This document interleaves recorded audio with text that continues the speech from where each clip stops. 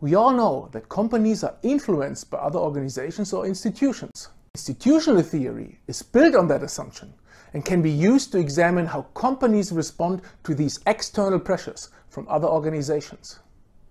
One of the main concepts in institutional theory is that all companies become the same over time or adopt the same strategies, which is called isomorphism.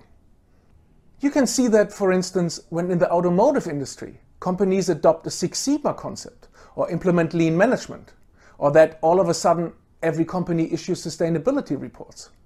This becoming the same or the adoption of same practices can be attributed in the literature to three isomorphic pressures. First, coercive isomorphism. That's, for instance, when a new law or regulation is adopted and companies have to follow it. Second, mimetic isomorphism.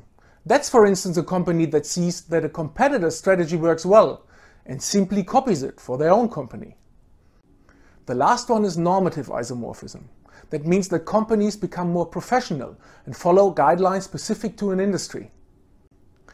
Isomorphism is really one of the main concepts in the traditional view of institutional theory.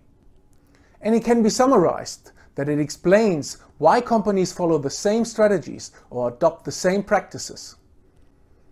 However, what isomorphism cannot explain is that every company shaped these practices in a different way. And that's the major limitation of isomorphism. It is limited to explain the differences in organizational responses. But how institutional theory can help to explain the differences in organizational responses is a topic for another mini-lecture.